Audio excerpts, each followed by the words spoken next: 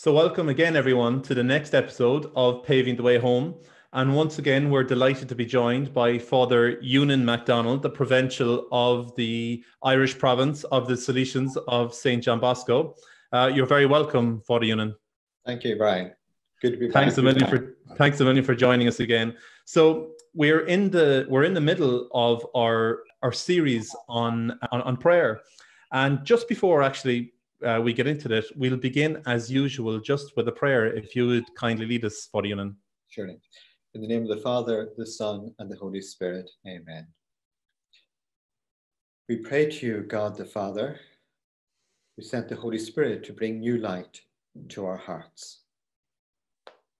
Just as the apostles were huddled in fear behind locked doors, you, Jesus, were able through the power of the Spirit to enter into their hearts and bring your peace.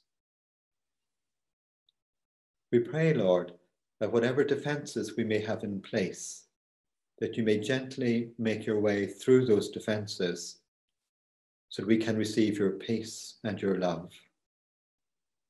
We ask this through the power of your Holy Spirit.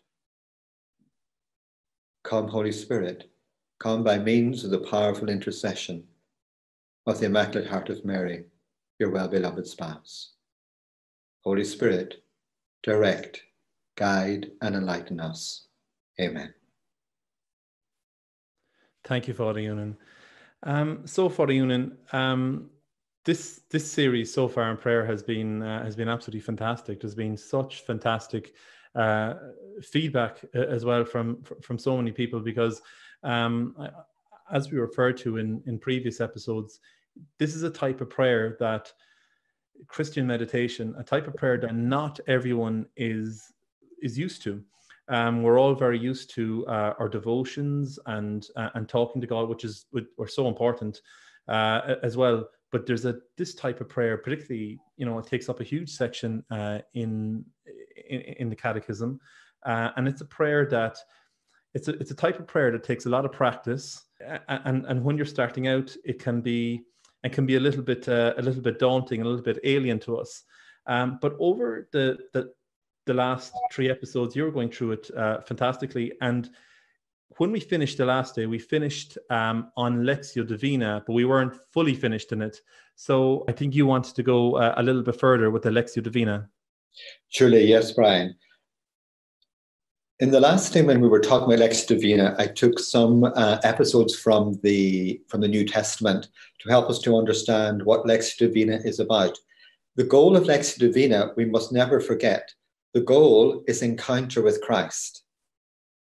So we're praying with the Word of God in order to be open to receive the presence of God in and through Christ. So encounter with Christ.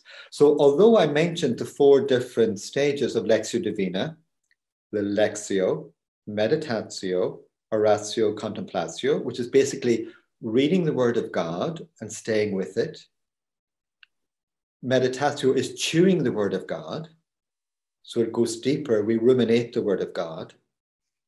Then the 3rd stage is praying from the Word of God, not what we normally want to pray for, but what God is now asking us to pray for, having listened to his Word. So listening to his Word becomes a response to God then in prayer. And then the Contemplatio is where we enjoy God's presence, where we enjoy his presence. And that is the ultimate aim, for that encounter to be present to God. So therefore, if the Contemplatio happens at an earlier stage, you don't go through the stages, but you see, the key thing here is to remember, we start with our effort under the guidance of the Holy Spirit, but gradually God takes over. And when God takes over, we go with what God is doing. So we put ourselves more into a position of receiving from God. So again, I go back to that image of Francis de Sales, is when we meditate, we're rowing the boat. But when we contemplate, is when the sails, the breeze of God's Spirit has taken the sails, and there's no effort on our part, we begin to move with it. So there's a difference between meditation and contemplation. And Lectio Divina is to bring us to that place of contemplation, where we actually no longer need words, but enjoy the presence of God. Yeah, that's fantastic. There's a point you made there, and I'm just going to come back to us, where you say in this form of prayer, you get to a point where it's God is telling us what to pray for. And that's amazing because, you know, we can grow up our whole lives, and also intercessory prayer is so important, but we're almost telling God what we're praying for. But this idea, this concept of listening to God and allowing God to put into our hearts what he wants us to pray for. So it's complete submission to God, to the Spirit of God. And that itself is a strange prospect to many people. Yeah, and maybe I could concretize it with an example from my own life in one of the Lectio Divinas I would have done myself. I was praying in community. We were doing Lectio Divina, and we were doing it on the story of Zacchaeus. Now, I'd read the story of Zacchaeus many times. I'd also prayed with it imaginatively, but this was the first time I did a Lectio Divina on Zacchaeus. And the phrase which stood out for me, and which I then stayed with, is a phrase which I didn't realize was actually in the story at all. And the phrase was, he stood his ground. And for the life of me, I couldn't understand why was this phrase so important for me, because I couldn't connect with it. But I knew God was saying to me, this is important. So I had to stay with the phrase.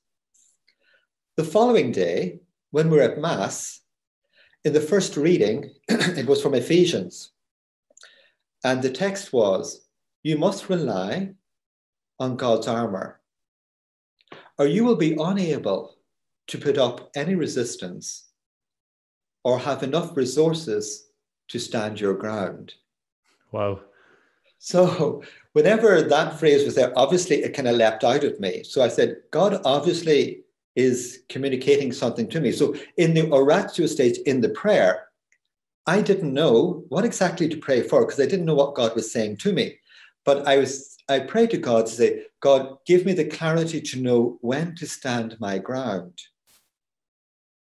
and stand on you, on your truth and on your love in particular situations. Well, that coming week, there were a few situations where I really had to stand my ground.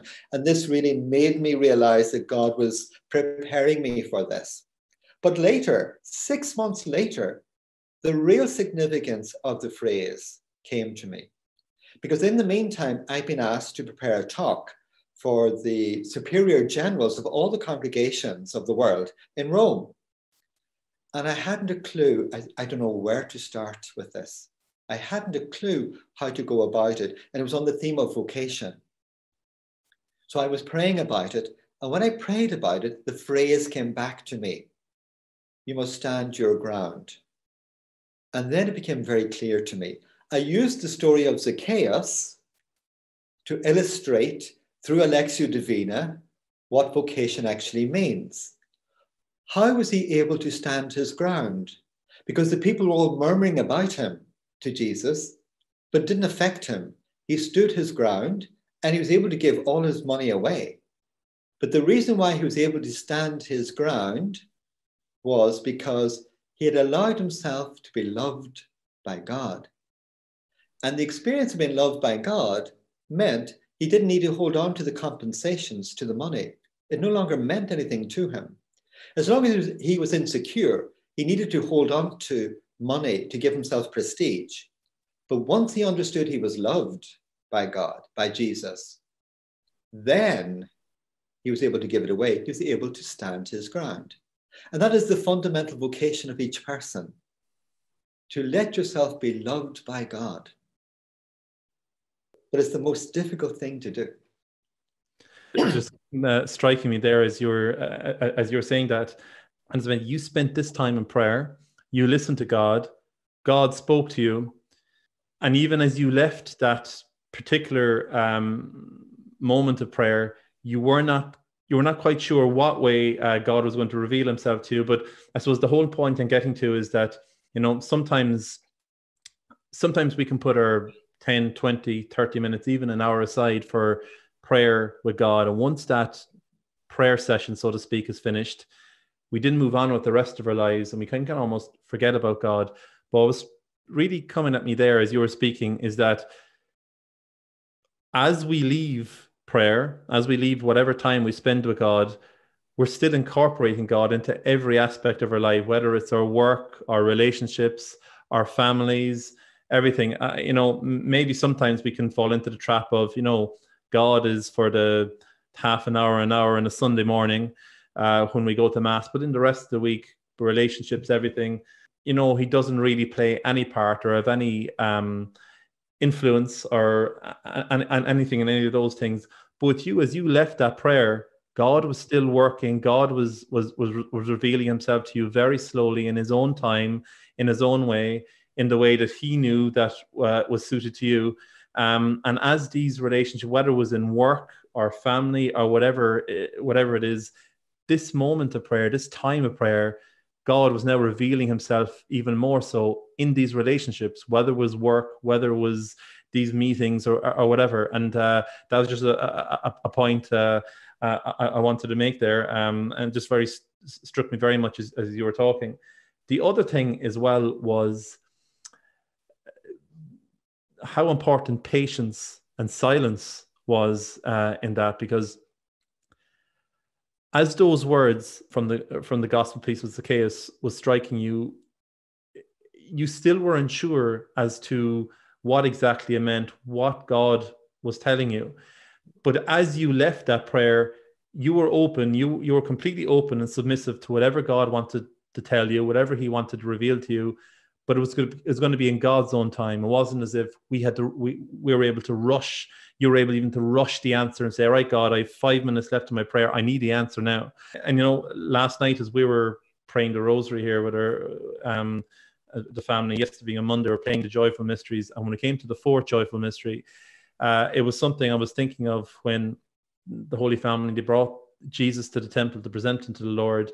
And when they met Simeon, who had been told by the Holy Spirit that he would not die without seeing the Messiah, and yet here he was at the very end of his life, and surely he must have thought, gosh, maybe I got that wrong, because look, my life is over, there's no sign. And almost on the 11th hour, the Messiah is brought to him.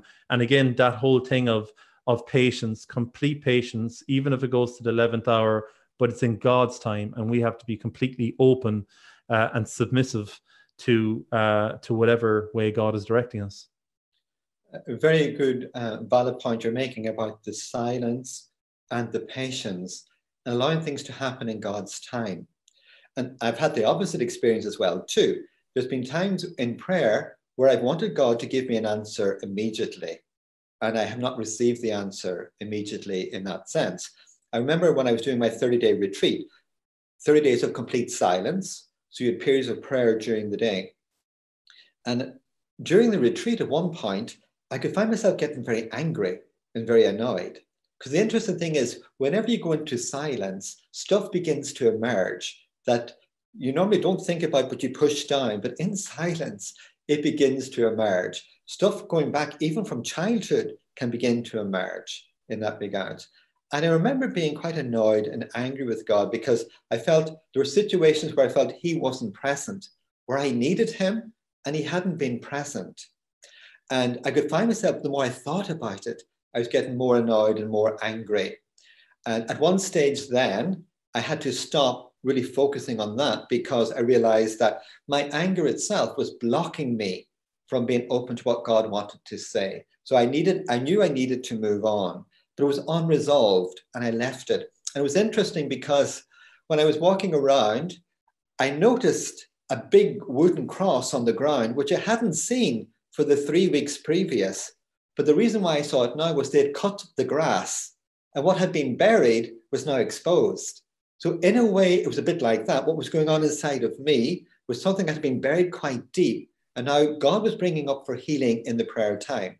But all I was experiencing at that stage was kind of anger with God or annoyance with God because I believe he wasn't there when I needed him most in that sense in childhood.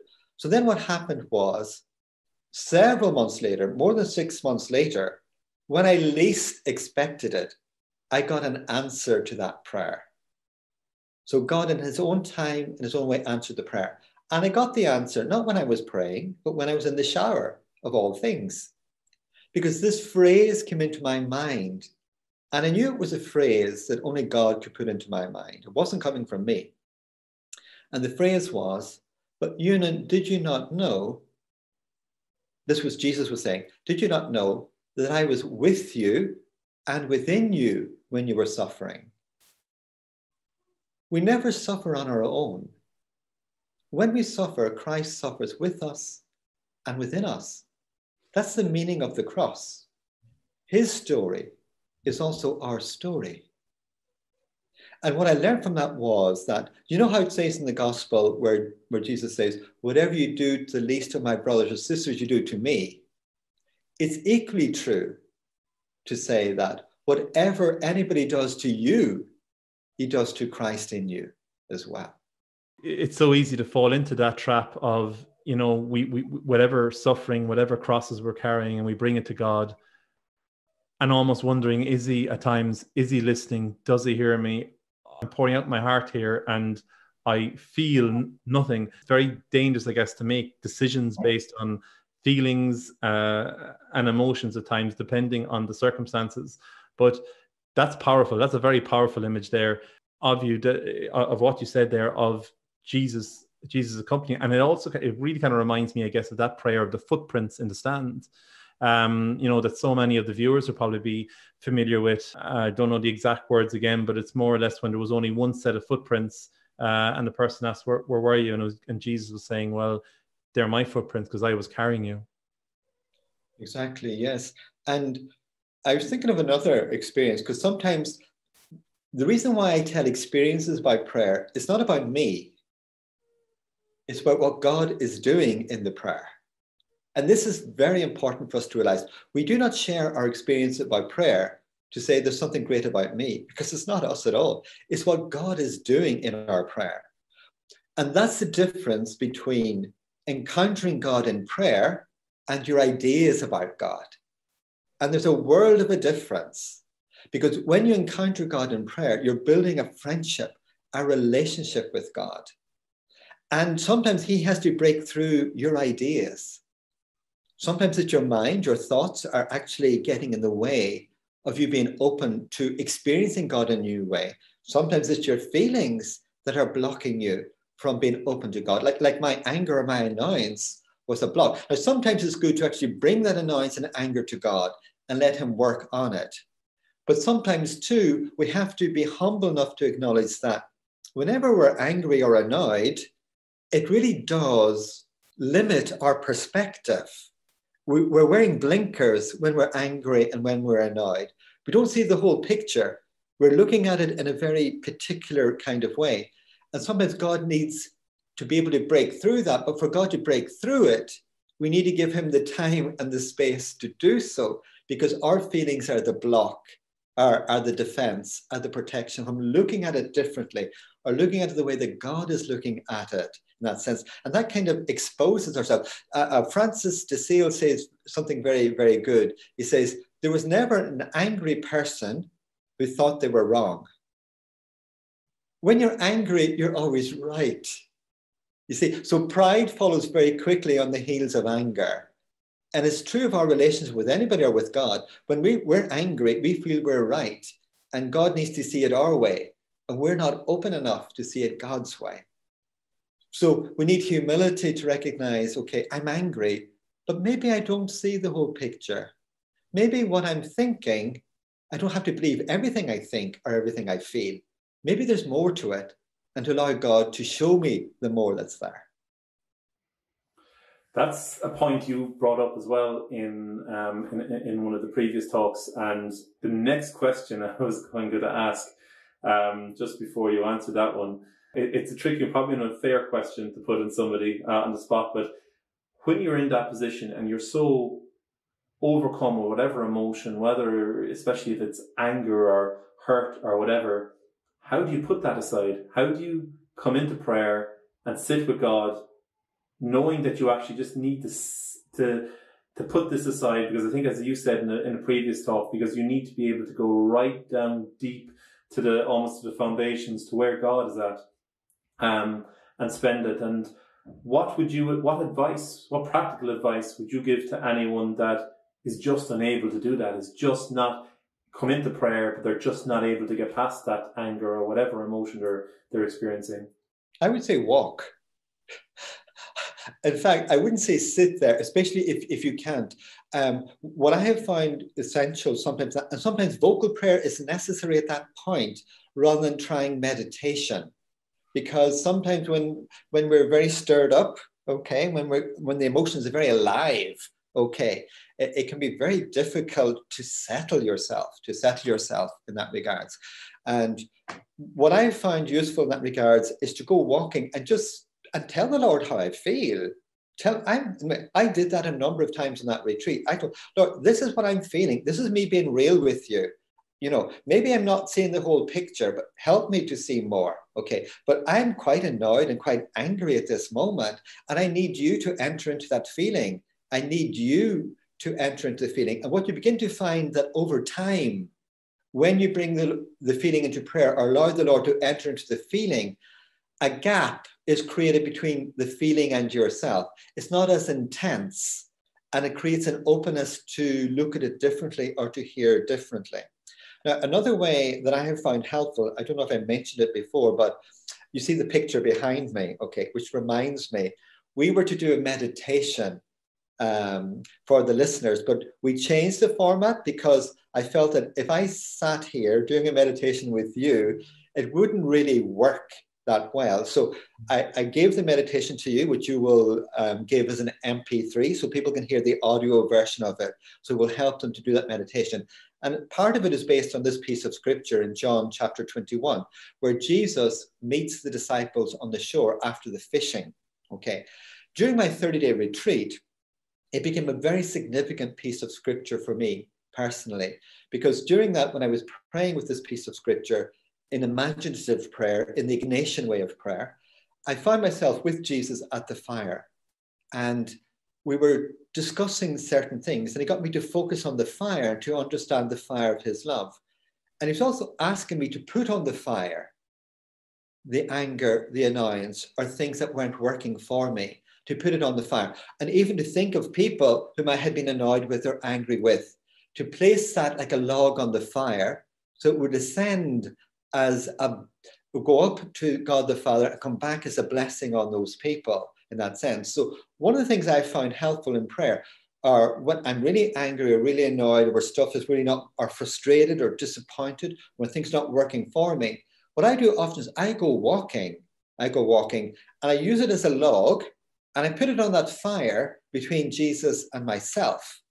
So I place it on the fire of his love and ask him then to deal with it or to take care with it. And when I was with my spiritual director during that period of the retreat, she reflected back to me something which I hadn't realized, my own words, but when she said it, it had a huge impact on me. And what she said to me, so there's fire between you. There's fire between you. And that was so true. What I was focusing on was the difficulties or the problems, where Jesus was trying to get me to focus on the intimacy between him and me, the fire of love that existed between us, and to put everything on that fire of the love between us. You spoke there for the Eunan about, you just made a reference there a while ago to just, the various forms of imaginative prayer. And there are, because, there are different types of prayer that may suit different personalities or whatever. I think you spoke before that, some people are very imaginative, are fantastic at picturing things, where I think you said yourself that you wouldn't be great with picturing things, but more so with words. And that, could you go into that a little bit for us? Could, surely, yeah. In the tradition of Christian meditation, there are two strands. This is a little bit technical, okay, but I'll try and keep it as simple as possible. There are two strands or two traditions. When you look at, say, meditation leading to contemplation from the Carmelite method or the Ignatian method or the Salesian method, those method of prayers belong to what is called the cataphatic tradition. Now, cataphatic simply means you pray with images. You pray with images. So that's why scripture is important, because it presents us with words and with images that we can focus on. And it brings us into relationship with God. So in that prayer, you never bypass the humanity of Christ in order to arrive at that place of contemplation. So it's always in and through the person of Christ. That's why the word of God, scripture, has such an important place in that style of meditation. But then you've got another strand, which belongs to the apophatic tradition, which means there are no images, there are no words, and it's about emptying the mind and even the heart of feelings in order to simply be present to God. And usually it's in darkness, in not knowing. Now, for example, a classic example of this would be the Cloud of Unknowing, which is a mystical text, okay, about this form of prayer. But when people talk about centering prayer, for example, that also belongs to that tradition.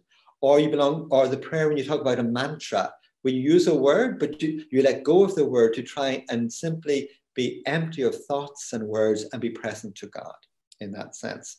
So that's the other form of prayer. And some people find that very, very good form of prayer. Personally, for myself, I find it better to stay with the person of Jesus in and through the word of scripture, and then to allow myself to be moved into that place then of not knowing, of simply being present to God in that sense. Because the aim of all prayer ultimately is to have this encounter with God, to be present to God. You see, if you look at your own relationship with your wife, for example, when you're not with her, you can be thinking about her. And it's probably nice for her to know that you're thinking about her, and you let her know you're thinking about her. But there's no comparison between you thinking about her and when you're actually present with her. And this is important, because sometimes in our prayer, we can be thinking about God, but we're not present to God. And that's why St. Teresa of Avila, whose feast day is coming up now on the 15th of October, on Thursday, says, prayer is not about thinking much, but loving much. It's about not thinking about God, but being present to God, who is always present to us. How would you differentiate then between thinking about God in prayer and, say, meditating?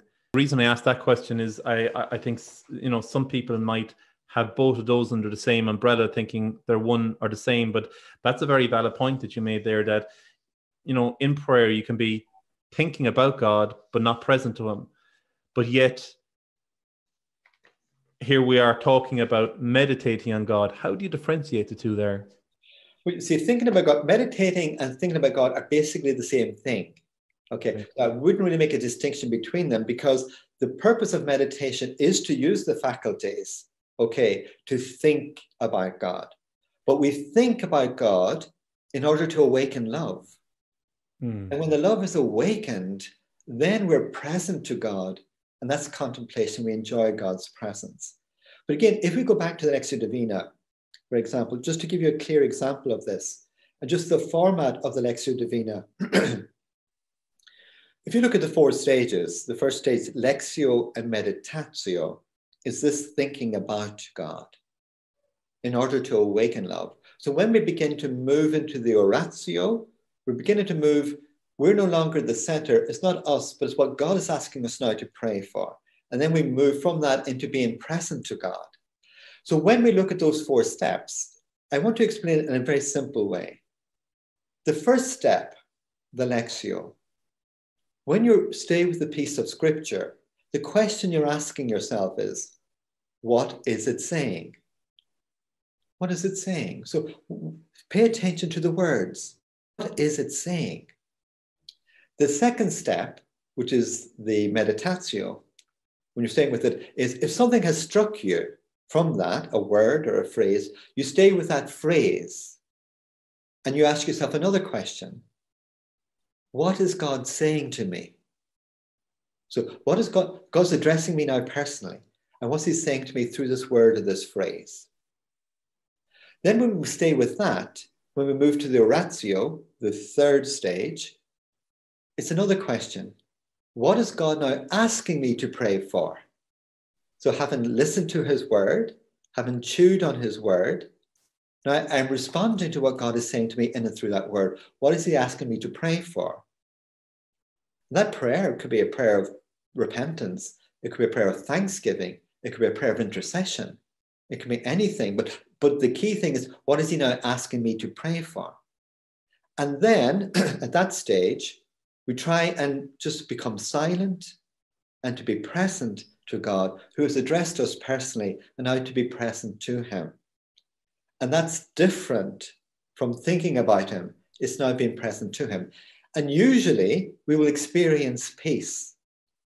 We will have like a deep sense of peace, which is God's Spirit present to us, and us being present. It's not just a feeling of peace. It's an acknowledgement of his presence, which brings peace. Or it can be joy, and it can be delight as well. Father Eunan, when you first began this type of prayer, at whatever stage of your life, now I know we made the point in one of the previous talks that practice is key. You know, we have to, this is a form of prayer. You just have to keep going. It'll become natural. But what challenges or difficulties did you experience in starting out? And I'm just conscious, say, of anyone watching that wants to get into this and they want to start out and they're likely maybe to experience one or two obstacles fairly quickly as they begin. What I would say is, rather than starting with the difficulties, I would like to start with, the benefits, if you like, of that. And then we can look at the difficulties really in that regards. To be honest, the normal way that God operates, not that I'm speaking on behalf of God, but just from my own experience and from most people's experience, when you deal with people in spiritual direction, usually at the beginning of prayer, when we start things, usually there's a bit of a honeymoon period. Usually things go quite well, and we feel attracted or drawn to prayer, to this type of prayer. But like any relationship, the honeymoon period comes to an end at some point, and therefore different questions then begin to emerge. And you kind of focus back on the question, am I in this relationship because of what I'm getting out of it? Or I'm in this relationship because what I can contribute to this relationship? And it's the same with prayer, because suddenly, very quickly, we become aware of how self-centered we can be. That we can be there because we're saying we're spending time to be with God, but sometimes we can be there because we want to have a good feeling or a good experience of God, rather than being present to God. And that was one of the difficulties I encountered in my prayer. That kind of praying once in a retreat with lowering your nets and having a huge expectation, that I was going to receive something from God. And then after a few hours, when nothing was happening, I realized I was disappointed. And when I stayed with the feeling of disappointed, I realized that I had an expectation, which was not God's expectation. And the only thing I caught in the net was myself. And that was a big fish to catch in the net. And what I realized then was that I had gone into prayer with a certain expectation of how God was going to operate, but he didn't operate according to my expectation. And that was my ego at work. And I had to realize, therefore, that, I thought I was here praying. I thought I was here being present to God, but really, I was there with an expectation. And when you have expectations, it's very difficult to be present. And then I was very deflated when I realized, oh my God, I actually wasn't praying at all. And I was there more for myself than being present to God. And then I felt annoyed and angry with myself then. So the deflation gave way to that. And I saw these birds trying to build their nest in a hole of a tree. And this bird kept flying with this twig in its mouth, trying to put the twig into the tree. But every time I put it in, it was too big. So the twig kept falling. And it kept flying down and repeating it again and again and again. And there was me getting more annoyed when I looked at the bird. I says, you stupid bird, will you never learn that you've got to put your head sideways to get that twig into the tree? Eventually he did it. But I realized the reason why I was so annoyed, because what the bird was doing was exactly what I had been doing. I was trying to build my own nest and get God in the way I wanted God to come to me in prayer. But I had to learn God does not operate according to our script. He operates in his own way, but his script is even more wonderful than the one that you have. Because after that period of deflation, I was torn between praying with Psalm 60, which is, oh God, you're my God, for you I long, for you my soul is thirsting, or meditating on the cross. And I didn't know which one to do. So I decided then I would pray with the Psalm and then meditate on the cross. But an hour and a half later, I was still with the Psalm because God had taken over. And in that Psalm, when I was praying, it became a dialogue between God and myself. It was almost as if Jesus was on the cross speaking to me in and through the Psalm. So the first part was what I was saying, oh God, you are my God, for you I long, for you my soul is thirsting. That he was responding, my body on the cross, my body pines for you like a dry, weary land without water. So I gaze on you on the sanctuary to see your presence. So it was like this dialogue between God and me, not that I was initiating, but it happened because I had to let go of my expectations and allow God to take over. And when we allow God to take over, it's amazing what God can do in our hearts and in our minds. That's why I want to stay with that. That's more essential to know that we can be working hard at prayer, but God is even, our desire for God is nothing compared to God's desire for us. And God doesn't make empty promises. The key thing, as I said before, is perseverance, especially when you feel nothing is happening, when nothing is going on, because that is when God is most at work, breaking in and through our defenses and being present to us. When you talk there about perseverance, now this is probably the most unrelated thing to prayer, but I remember when, particularly in the late 90s, early 2000s, when Tiger Woods was at the height of his game and people were asking like, what is the secret? What is the secret to your success? And he said three things. He said, practice, practice, and practice. It's the exact same thing here with prayer. For anyone who has, ever experienced even a conversion to the faith, all of a sudden, your eyes are wide open. Everything is absolutely amazing. You couldn't feel any better. But that feeling only lasts for a certain amount of time. Or it's like when someone goes away in pilgrimage and they're on fire, but when they come back and they're coming back into society and whatever, I guess the different things of life maybe brings them back down to earth a small bit, and all of a sudden they might fall away, they might feel deflated. But it's that perseverance. I guess it's like, and I know we mentioned it before, certain saints, you've Mother Teresa, St. John the Cross, who experienced this dark night of the soul where they just could not, experience God in prayer themselves through their own senses, and this heavy cross coming upon them, yet it was to keep going, persevere. And I think you made a point as well in one of the first episodes that it's actually in these moments, in this perseverance, when you may not want to pray, but you're praying and you're practicing and you're just trying to do it. It's in those moments where God can be acting the most. Absolutely. And again, this is where, see, it's important for people to understand this. You see, trying to evaluate prayer by what we feel is a very, very shaky foundation. Our feelings are always changing in that regards. Okay, our feelings are never constant. And sometimes if we pray only when we're feeling good, okay, it's like a relationship as well too. Like sometimes, we not have the feelings in a relationship, but that doesn't mean you stop being loving towards the person in that regards. See, prayer is very important. It's about the perseverance. It's about making the commitment. Like any relationship, it's making the commitment.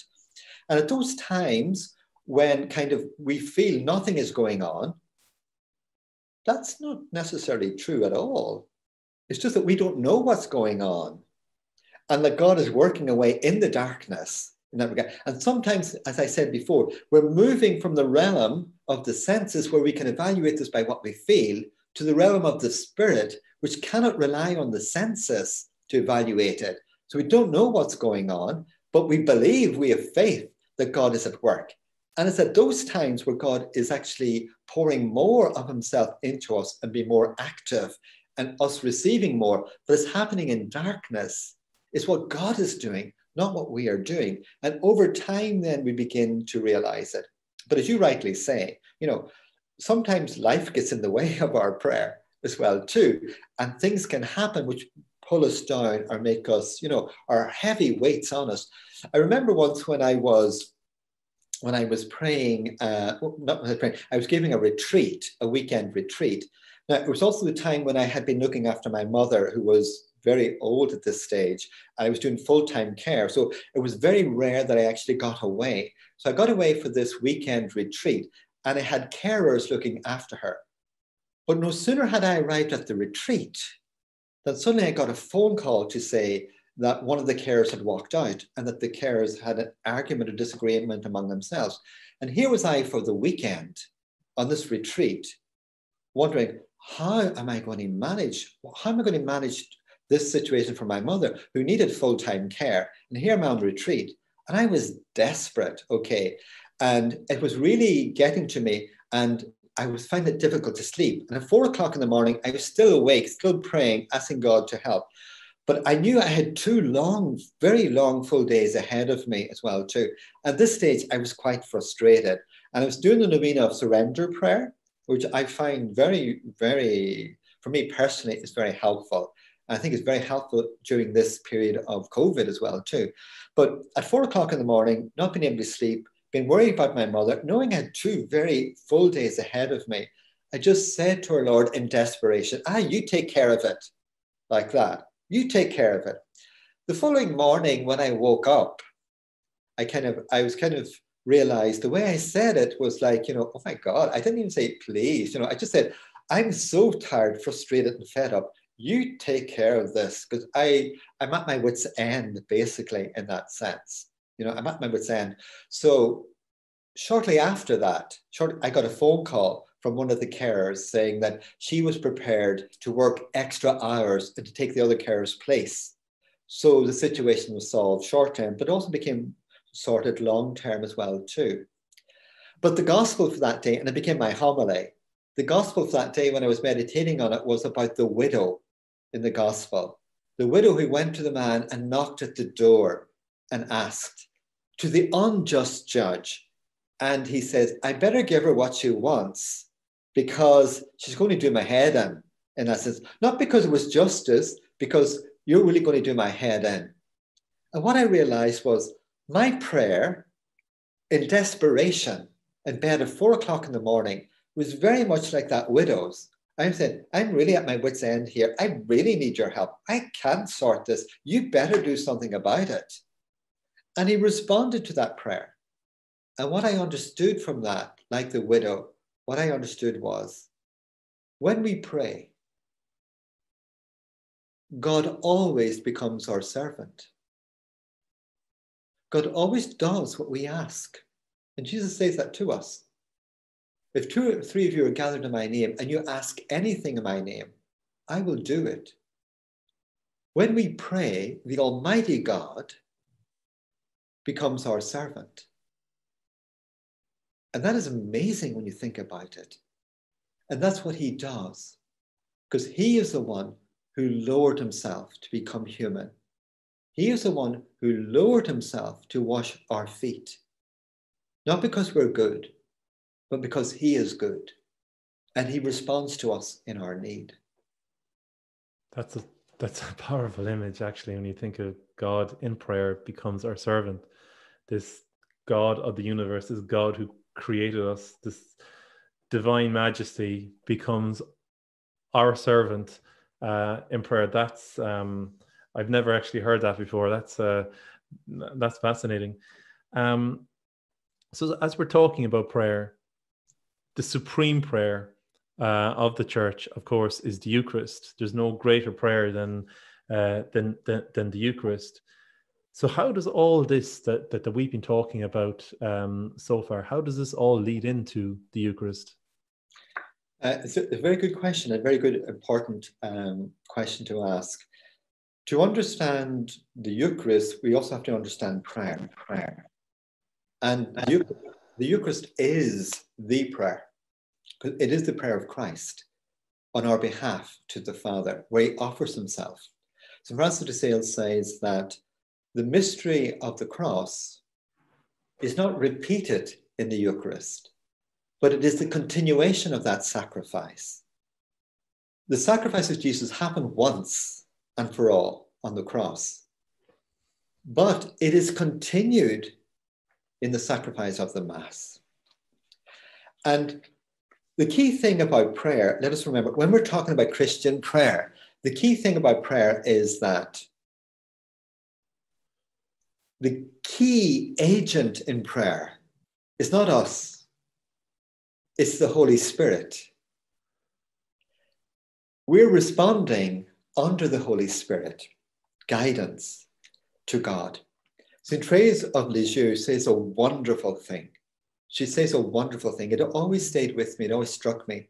She says that when she looked at how much God loves us and her feeble attempt to respond to that love, she was quite frustrated. She says, like, God, after all you've done for us, and the amazing way you continually pour out your love to us, and your love never changes.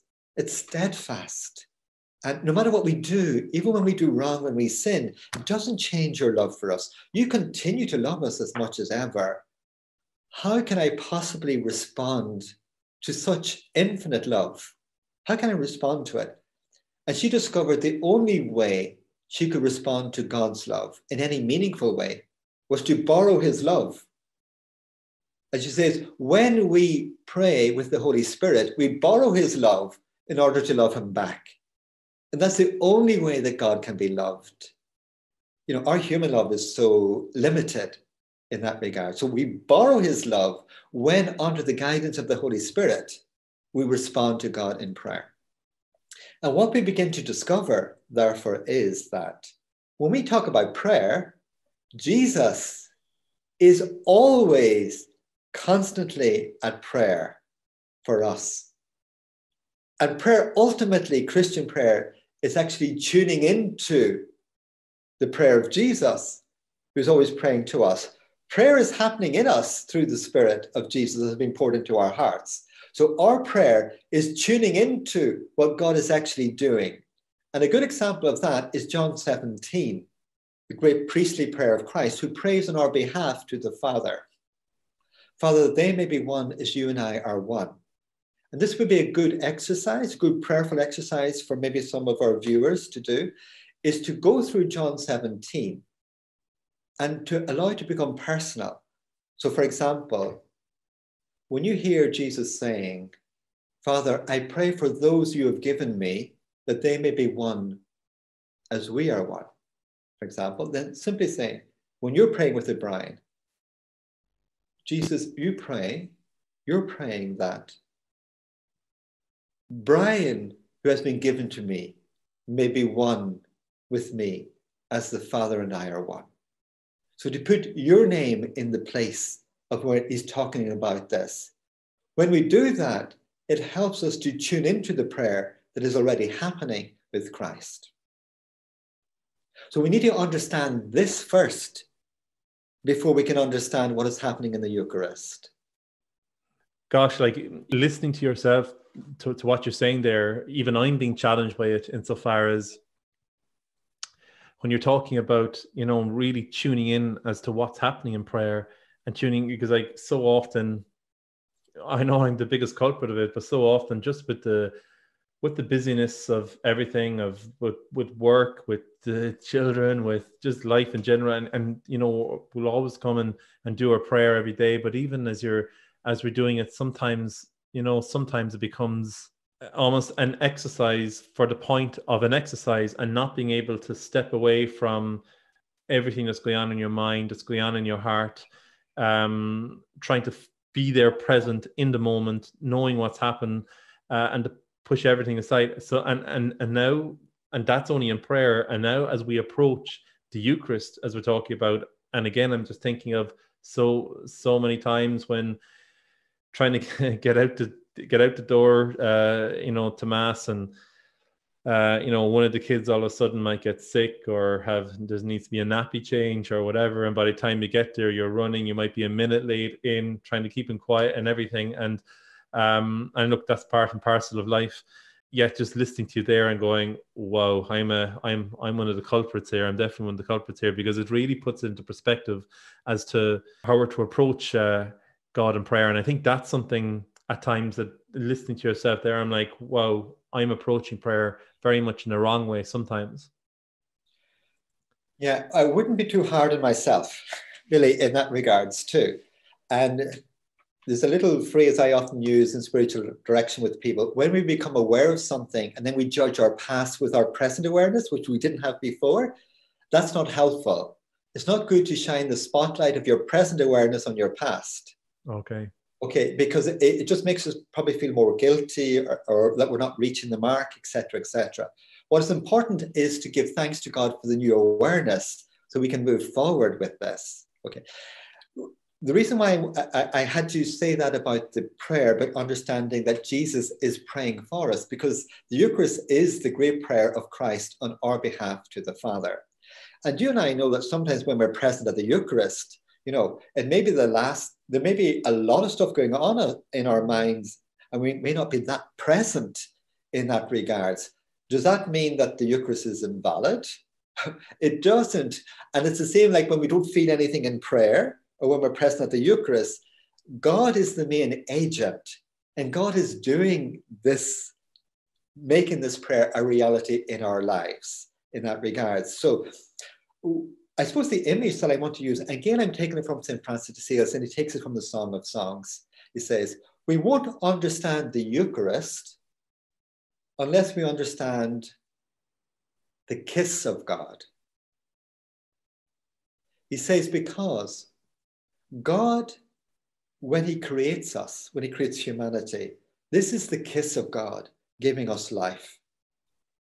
When God becomes one of us, when he becomes human, when the Word becomes flesh, Mary receives the kiss of God so that God becomes human in our lives.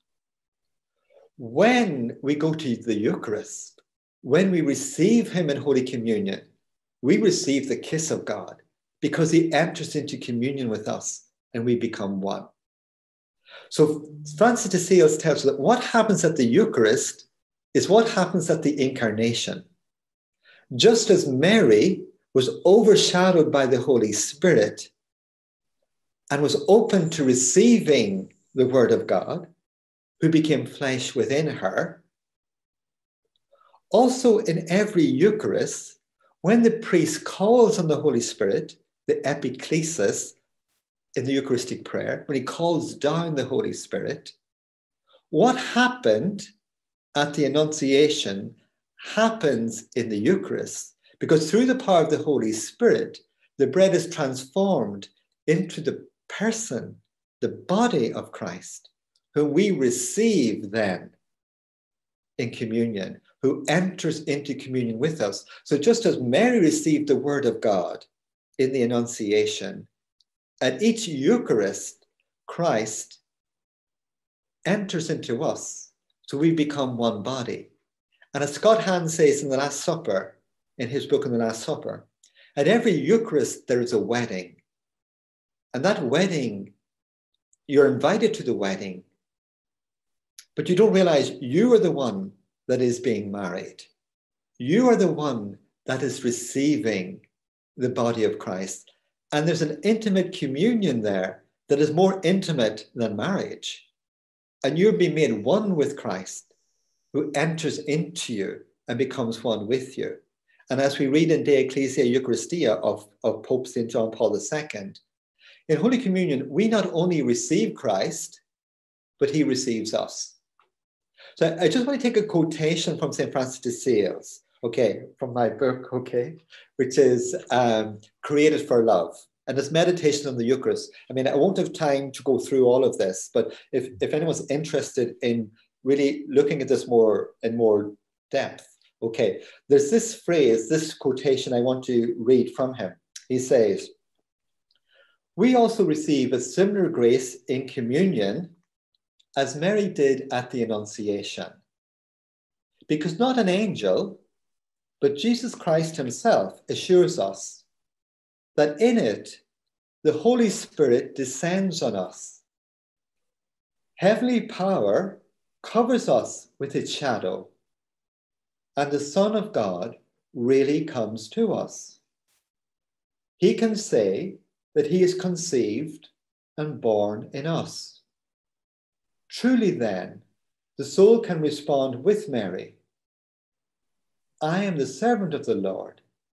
Let it be done to me as you say.'" That's unbelievable. I'm just gonna go to a practical point, and again I'm going to ask you, because as you're describing what's happening in the Eucharist, that's phenomenal. It is absolutely phenomenal. From a practical point of view, in preparation for the Eucharist, even for lay people coming to coming to Mass in preparation, what advice, what tips would you give to in preparation for the Eucharist to really be able to tune in and enter into this supreme prayer? Again, I would say something similar to what I've said before. Okay. When we talk about prayer or talk about the Eucharist, we're talking about the ability to have a focus and then to be attentive. So what I find personally very helpful, but I would do it on a daily basis in terms of the Word of God for the Eucharist, is that to spend time in the previous day with the Word of God. But even for the Sunday Eucharist, it would be very good if a person can spend time the week before, that week, doing an Lectio Divina on the Gospel, because that really will prepare you to open your mind and your heart to receive the Word of God in the Eucharist as well, too, to receive the person of Jesus Christ. So, as I said before, you see, without a focus, we get distracted very easily. And that's why there's nothing better, really, to be honest, than the Word of God to help to give us a focus in that regard. So one practical way of doing this would be, in preparation for the Sunday Eucharist, is the week before to do Lectio Divina throughout that week, even 5 minutes or 10 minutes a day on that piece of scripture. Because sometimes when you go to the Eucharist without preparation, sometimes you can't even remember what the gospel was. That's very natural and very human. So it's to prepare yourself in that regard, because it's like the parable of the sower. Sometimes we're like that cultivated soil and we receive it and things begin to grow. But other times there's anxieties like the thorns or the bushes or the soil that's not been prepared. And although God is giving us his word, there's no room for it to land or to grow in that sense. So therefore, it's about, again, perseverance. It's about practice in that sense. And it's about making a commitment to being present to God in his word. So when we come to the Eucharist, our hearts are like that fertile soil, ready to receive. Our disposition is one of receiving from God. I'm zigzagging a bit here now, but I'm going to go back to just as you were, just before you read there from your book. And you mentioned that the same grace that Our Lady experienced at the Annunciation, we're receiving at the Eucharist. And that was a very important point insofar as sometimes we can fall into the trap, maybe, and particularly if we're starting out in prayer, of we're reading the Gospels, we're reading the Word of God as an event in the past, okay, which it was, but at the same time, it's very much alive. So what's happening here in the Eucharist is not something that, it's not symbolizing something, but what happened on Calvary is happening the exact same moment here at Mass. And that's something that's something that kind of struck me there as you were chatting about Our Lady and Annunciation, that sometimes, you know, I know from my own point of view, I can sometimes tune out of that. I kind of almost forget that, you know what's actually happening here is real. It's the exact same thing that's happening now that happened those 2,000 years ago. A very important point, and perhaps maybe what we need to remember to appreciate that basically is the difference between God and us in that regard. We are limited by space and time. God is not. God is an eternal now. But God enters into human history in the person of Jesus and transforms that history. But with God, there is no past or future. There's only the present, the eternal now with God. But we're limited, being human beings, we're limited by space and time. Although our desires are not so limited, because we have infinite desires. And that's why what we find quite often, what we will find is part of human nature, is that we will often try to satisfy our infinite desires by settling for what is finite, but it will never satisfy us. And that's the whole thing about addiction. The whole thing about addiction is we've got an infinite desire for something and we settle for something that we feel is going to satisfy it, but it can't because it's finite. And therefore we end up with what I think Thomas Merton called a descending transcendence. Rather than becoming, ascending, becoming more free when we are in relation with the living God, we become captured or enslaved by something which is less than God and makes us less than who we can actually be. And the experience of God is that we can never, ever in this life, or even in the next, I think even in eternity will be the same, we can never, ever say we now have God fully. There will always be more of God to be enjoyed, to be explored, to be experienced in that regards. And in this life, we see things, as St. Paul says, through a glass darkly. And even the most amazing experience we have of God is only an experience of God. It's not God himself. And it's only in the next life, when the veil is taken away, will we be able to see God face to face. And the deepest experience we've had of God in this life will only be a pale reflection of what it will be truly like when we're in complete communion and union with God in the next life. That's beautiful. That's absolutely beautiful. Gosh, like we're after chatting for over an hour now, and the time is absolutely after flying by.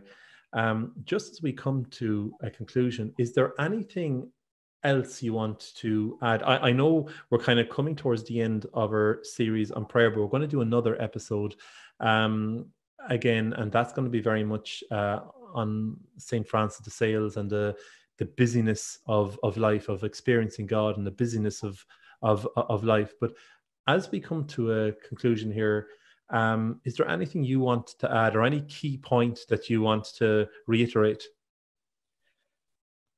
The key point really for me that I want to reiterate is that sometimes we get kind of fixated with methods, okay, and looking for, if I can only get the right method, or if I can get the right book on prayer, if I can get the right guru, okay, then I'll be able to learn how to pray. The key thing is prayer is a relationship with God. And the key thing is perseverance, is to spend time to make a commitment to God in prayer, especially when you don't feel anything, but to keep to that commitment. Because what you will begin to experience is that you may not experience things during the prayer time, and your prayer itself may be quite dry and nothing seems to be happening. But what you will begin to experience in your own life is certain changes or transformation will be happening within you in your life, which is a fruit of the prayer in that regards. God is never outdone in generosity. If we're generous with God, God is more than generous with us. And the problems or the difficulties that keep us from praying quite often is our image our idea of God. Because sometimes we've got false ideas of God. As you said earlier about, God being like the judge, or God being the one who's angry with us, or if I give him this time, I might make him happy, or stuff like that. Sometimes the big obstacle to praying is the image or the ideas we have of God. Okay, and that's why prayer is so important, because in prayer, we meet God himself. And he is the great iconoclast. He breaks all images of him, because then we begin to experience him in a new and different way and understand him in a new and different way. But even with those experiences, he won't let us settle with that. He will always want us to move on further and further to experience him in a new and in a different way, to be present to him, not an experience of him. As Francis de Sales says, we must seek the God of consolations, not the consolations of God. So the focus is not on what we're experiencing or what we're feeling, but it's on being present to God, to be attentive to him. And that transforms and changes us. Father Eunan, thank you so much. That's these series have been absolutely fascinating, and they've been quite challenging, but in a good way. Like I know a lot of the time when we leave prayer, there should be some kind of little challenge towards us anyway, even if it's something like, there's something, there's a resolution I'm going to make, or something I'm going to work on to change for the better within myself or whatever. But these episodes on prayer have been absolutely fascinating, and I thank you so much for that. Would you mind just giving us a brief summary on the next episode on Francis de Sales and the busyness of life? In the next episode, the reason why I chose to talk about this, because Francis de Sales, who's a doctor of the church, which means his message is universally valid for all members of the church, had a particular, I suppose, liking for spirituality for lay people. And one author says that he was one of the main people who managed to remove spirituality from the monastic circles into the world, to bring it back into the world. So therefore, it's a spirituality which is immersed in the world. And when we're immersed in the world, then there's busyness. We're very busy. But Francis de Sales says that the spirituality of a candle maker, of a butcher, of a teacher, cannot be that of a monk. So therefore, we have to learn how can we be in the world and live according to the way God wants us to live our vocation in the world in that regards.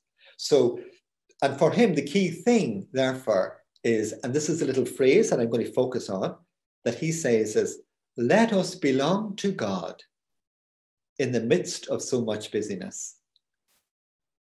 The key thing for Francis de Sales is not that we're busy, not that we're active, but that our heart belongs to God. Because even our busyness will be an expression of our love for God. That sounds brilliant. I really look forward to that. Thank you, Father Eunan. And Father Eunan, would you mind leading us in a closing prayer? If it's okay with you, what I wanted to do today, because I was struck by the Office of Readings, and it's St. Columbanus, and it's a lovely phrase, a lovely piece of writing, that I want to use that as the prayer, if that's okay. So I'm going to read it. Okay. Excellent.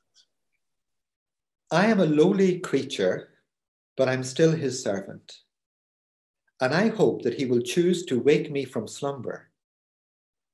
I hope that he will set me on fire with the flame of his divine love, the flame that burns above the stars, so that I am filled with desire for his love, and his fire burns always within me. I hope that I may deserve this, that my little lamp should burn all night in the temple of the Lord and shine on all who enter the house of God. Lord, I beg you in the name of Jesus Christ, your Son and my God, give me a love that cannot stumble, so that my lamp can be lit, but can never go out. Let it burn in me and give light to others. And you, Christ, our gentle Saviour, in your kindness, light our lamps so they shine forever in your temple and lighten our darkness and dispel the shadows of the world. We make this prayer through Christ our Lord. Amen. Amen. The Father, the Son, and the Holy Spirit. Amen.